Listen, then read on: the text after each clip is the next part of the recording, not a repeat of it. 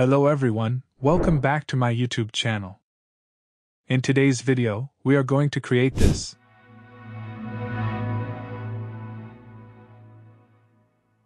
But before we dive in, this tutorial is proudly brought to you by QuickBooks, the business software that keeps your finances in perfect harmony, turns your financial dreams into reality, and offers financial freedom.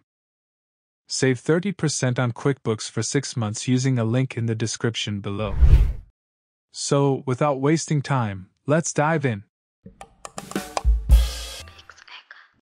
Open Adobe After Effects and create a new composition. Let's name it Animation. As usual, set the resolution to 1920 by 1080 and the duration to 6 seconds. Grab the text tool and type any letter. In my case, I will use the letter V. Let's change the text color fill to white. You are free to use any font. Align the text to the center.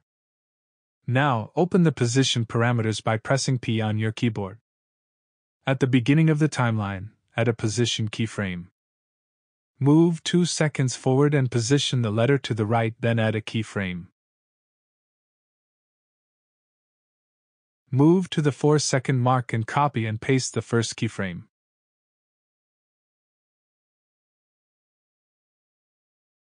When we play the sequence, we see that the animation moves from left to right and then back to the left. Head back to the beginning of the sequence. Hold Shift and press R to reveal the rotation parameter. Add a keyframe at the beginning of the timeline. Move to the 4th second and change the rotation value to 2 revolutions.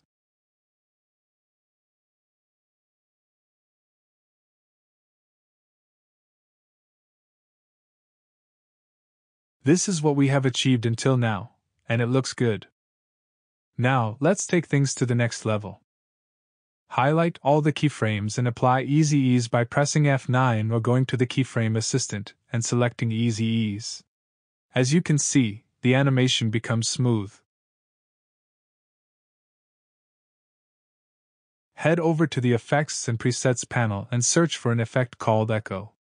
Apply the effect to the text layer. Change the echo time to -0.03 seconds and the number of echoes to 50. Now, let's get back to the letter character properties and change the fill to stroke. We now have this mesh-like structure. Let's duplicate the text layer by hitting Ctrl+D. Change the character property of the duplicated text layer back to fill. Then, hide or delete the echo effect for the duplicated layer. When we play the sequence, we can see that the animation comes to life. To make things more colorful, head over to the Effects and Presets and search for the 4-color gradient effect.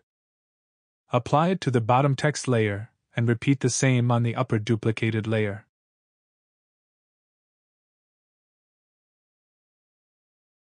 Now we have this colorful animation.